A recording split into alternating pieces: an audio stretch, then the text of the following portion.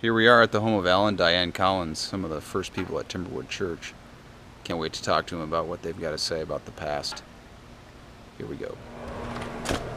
Knock, knock. Hey there, come on in. How are we doing? You're doing well.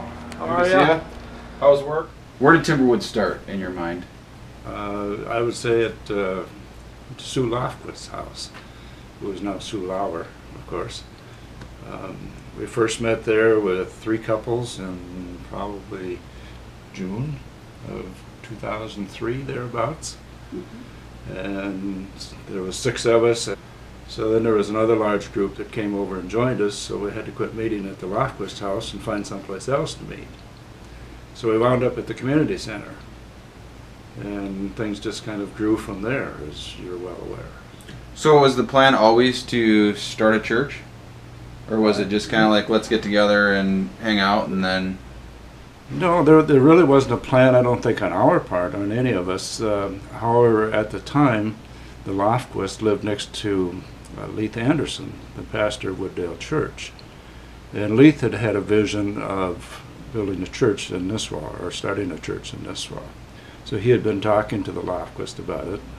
Wooddale did a fabulous job.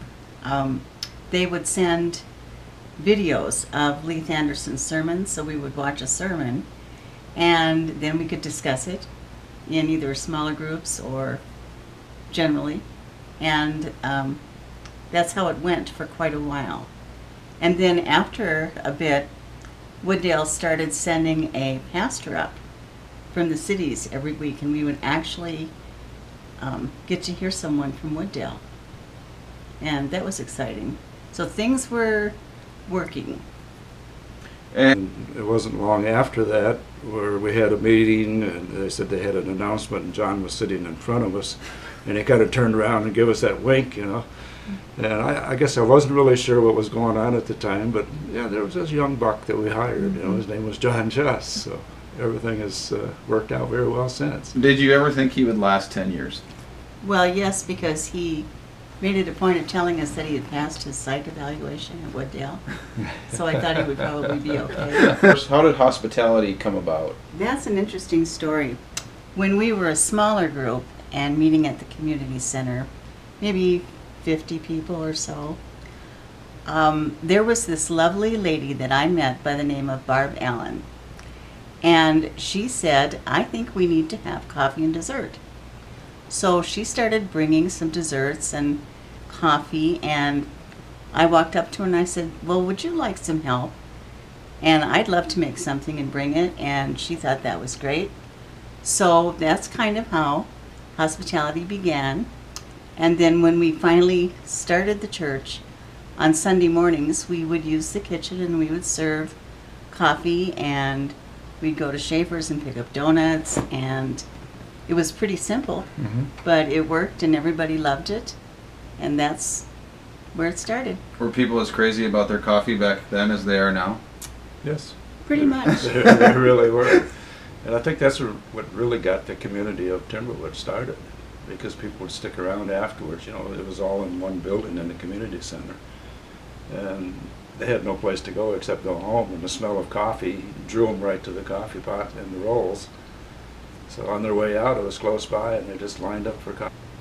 At what point did you say this thing is really going to work? I was kind of amazed, because we were floating along with one sermon a Sunday, and then all of a sudden John says, well, we're going to 2 services a Sunday. And I'm thinking to myself, John, are you nuts? I said, we hardly have enough people to fill up one service, but you know, you have several people that you have to cater to. And of course I never thought that after that, because things just moved, and you know, it continued to grow because we had 2 services. We were getting very packed, especially on an Easter Sunday. I can't recall, I think we probably had 2 services on every Easter Sunday while we were there. How have you, the 2 of you, grown as you've been on this journey over the last 10 years with Timberwood? Go ahead. Well, I think we've just grown learning about the discipline of starting a church and how that all comes together. I think we've grown in our knowledge of learning to love other people, even though you may have some differences. was structured by Wooddale. That's how it was. And it just worked better than having this person want this or this person want that. It was absolutely amazing. And I grew a lot just learning that discipline, I think. And you come to realize that this church isn't about me at all. And I think that's what has sometimes even kept us there. It's not about me. Our own growth, I think, has been tremendous because we've met an awful lot of great people. I believe a lot more in God now than I did at the time. So, you know, I've seen what He's capable of doing. Sure. Mm-hmm. When we first had our very first service at the new building, as we opened the building, that was just for the members. Leith Anderson was there and he spoke to us that night. And I will never forget one thing that he said. He said, "Don't ever stop being grateful for what you have here." He said, "There will be problems, they will come. But," he said, "always remember how good God has been to you in bringing this to fruition." And I always remember that. My favorite is the day he came with the campfire stove. And I don't recall what he was going to do with it, but the campfire stove wasn't very well controlled, and we had this large flame going on. So John's running to the door, and of course I'm sitting in the back as I usually did, you know, would invite latecomers and stuff in, and I happened to think, oh man, this is trouble, so I reached up, I started flicking the light on and off in the community center. There was kind of a little panic there for a while because John was running to the door with the fire, and this is one I remember the most. He does love his visual aids. Mm-hmm. Wasn't there a chainsaw once? Oh, he's had chainsaws, yes.